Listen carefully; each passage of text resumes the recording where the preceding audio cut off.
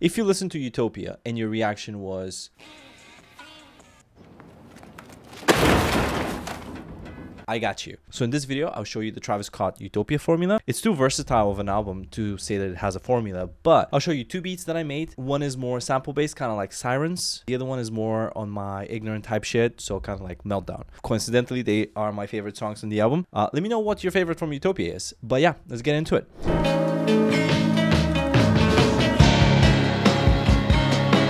First part is the most important bit, and that's the sample. Because this is the most important part, spend the most amount of time on this, okay? Whenever I want to find something a bit more underground, something that's not been used, I use samplet.io, and I found this song called Oh My Imagination by Val McKenna.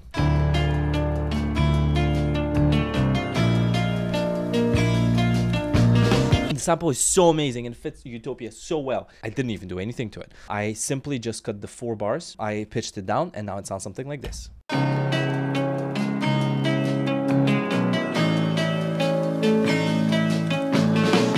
We have this drum fill at the end happening as well. It adds some texture to the sample. It doesn't get boring. It's really good. Other than that, there's no effects on it other than some EQ just to cut the lows. That's it. I added this lead called Danger Fritz. It's from Deft Lines by Contact Play Series.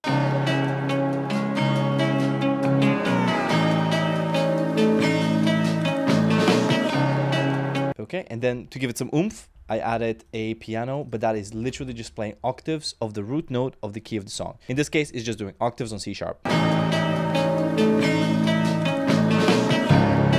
Onto the drums. So basically the sample doesn't have any drums, and I kind of want, for the first part of the song, I want dusty old sample drums, but I didn't want to look for another drum break or something like that, so I drummed them myself. So I'm just going to break it down element by element because it gets a bit confusing. So kick and snare,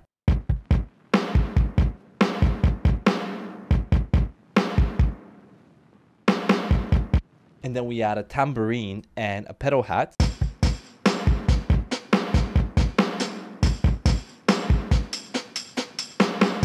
Okay, and then the star of the show is the ride and the toms.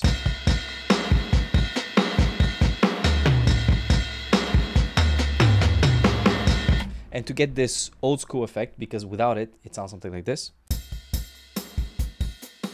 Ugh. I added thermal, full beat squeeze to add some saturation to the drums. Then RC20, drum break, adjusted it a bit, especially the cutoff filter here. And then just a compressor with these settings. In the second half here, I added a chopped up drum break. Before I chopped it, it sounded like this. I added the same drum processing. That's why it sounds like it's from the same drum family, but it really isn't. Together with everything so far, it sounds like this.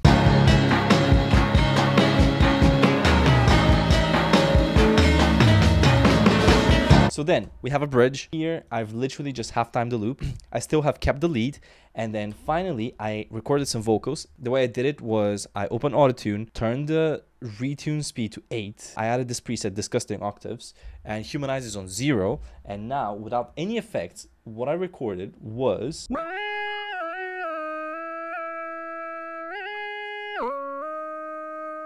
It's literally just me humming. But then I added some effects and... there's quite a lot here. We have Porto using Crystalline Ascent preset. That gives it some shape, some movement. Then the Avox Choir makes it a bit like it's a doubled vocal. And then Thermo adds some saturation. And then Valhalla Vintage Verb is adding some extra space to it. So now with all these effects, it's going to sound something like this.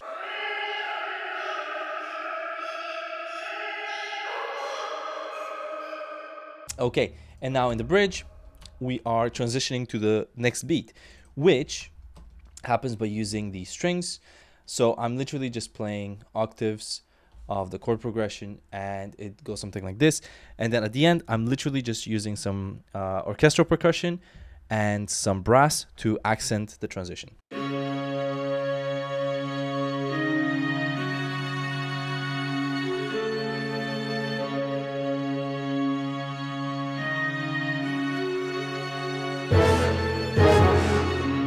And then we go on to some trap drums. Now I'm going to speed run these because there's nothing special about them. We have a clap, snare, another snare. So these are all layered. And then we have a normal hi-hat, an arcade loop, which is instead of hi-hats and it's playing this note. And finally, we're just gonna add the kick. And then the 808.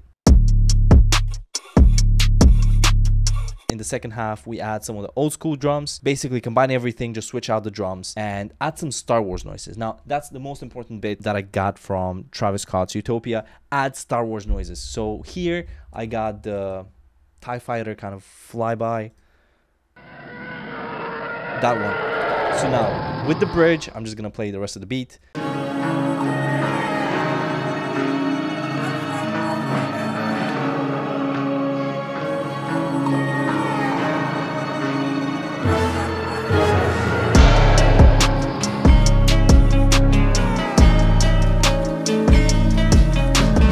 And then the second half literally just has some of the acoustic drums.